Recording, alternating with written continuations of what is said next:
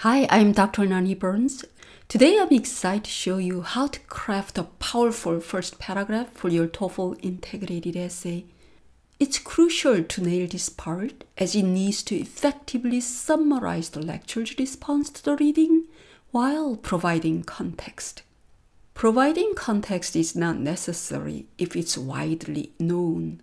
However, for unfamiliar or complex situations, a concise explanation can help you earn extra points.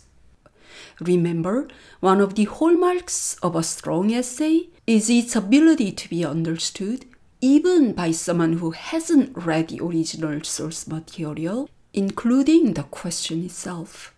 The difficult part is to be able to summarize the context in one sentence.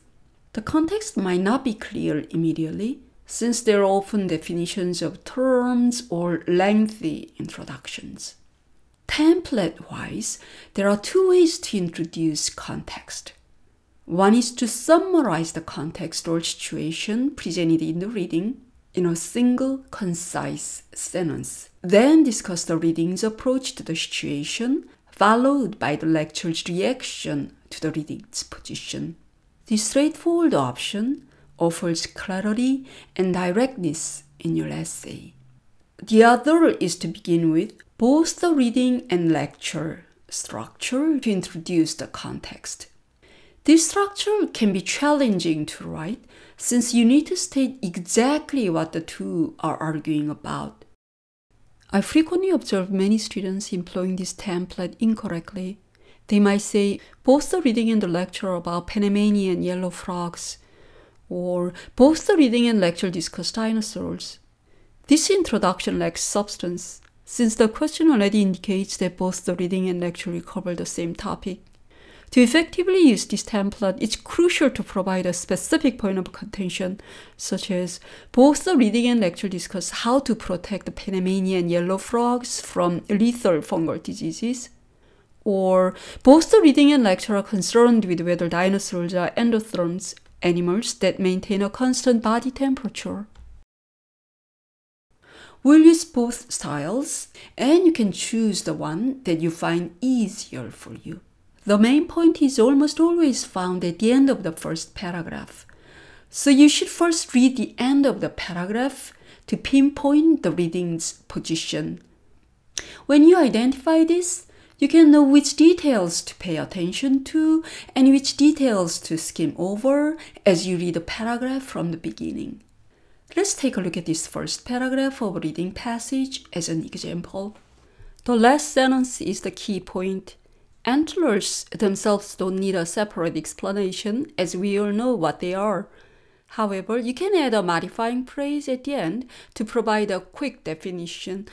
Here are two possible first paragraphs for your own essay based on this example.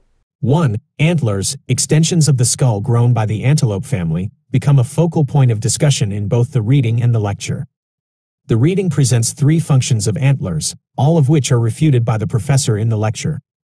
2. Both the reading and the lecture discuss the functions of antlers, which are extensions of the skull grown by the antelope family.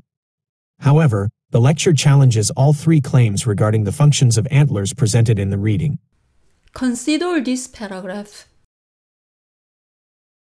It provides a lot of information about the Roman Empire. However, since most people have heard of the Roman Empire, there's no need to provide context separately. If you want to incorporate the context, you can use a concise and essential description of the empire, such as the post-Republican period of ancient Roman civilization, or the largest empire of the classical antiquity period. Like the previous example with the antlers, you can simply begin with the reading. The reading provides three reasons that explain how the Roman Empire became so powerful as to become the largest empire of the classical antiquity period. However, if you want to add more context for readers who might be less familiar, you can do so using a descriptive phrase as an appositive phrase like this. Scholars have long wondered about the source of the power of the Roman Empire, the post-Republican period of ancient Roman civilization, which was the largest empire of the classical antiquity period. The reading suggests several sources for this power. If you prefer the both structure, here's an example. Both the reading and the lecture discuss the sources of power of the Roman Empire. In response to the possible sources suggested by the reading, the professor offers a more nuanced view. Of course, some topics might be unfamiliar with the reader. In such cases, providing context becomes essential. Consider this passage. The key point lies in the final sentence. Lake Powell should not be drained. However, we need to provide some context about the lake, as it might be unfamiliar to some readers. The paragraph explains that Lake Powell is a man-made reservoir on the Colorado River formed by flooding Glen Canyon. This flooding also led to the creation of Glen Canyon National Recreation Area, making the lake a popular summer destination. You can choose a few essential details from these descriptions to provide context in various ways. 1. Using a straightforward approach. Lake Powell, a man-made reservoir on the Colorado River formed by flooding Glen Canyon, also led to the creation of a national recreation park and transformed the area into a popular summer destination. Based on this understanding of the lake's significance, the reading proposes that Lake Powell should not be drained for several other reasons. 2. Using a both structure. Both the reading and the lecture discuss the proposal to drain Lake Powell, a man-made reservoir on the Colorado River and a popular summer tourist destination. However, they offer opposing viewpoints. The reading argues against draining the lake, while the lecture supports it. Now let's move on to a more complex example. This first paragraph is quite lengthy. Skipping to the end reveals the main claim. A fishing ban for Manhattan is not the best solution. But what fishing ban and why? Since most readers won't be familiar with Manhattan or the specific details of the fishing ban, you must provide context. Remember that the ban is not in place. It's proposed by an individual named Paul Greenberg. When summarizing, avoid explicitly stating the names of minor details like Paul Greenberg. Focusing on minor details is like a camera closing up on an extra in a scene, potentially confusing the audience. Instead, use general terms like someone, some people, or employ passive voice. Here are the summaries. Despite the proposal for a fishing ban on Manhattan, a forage fish not considered overfished in specific areas, the reading argues against the ban for several reasons. Both the reading and the lecture examine a proposal to ban Manhattan fishing, a forage fish, in certain areas. However, they hold opposing viewpoints. The reading opposes the ban, while the lecture advocates for it. This is another example that requires context.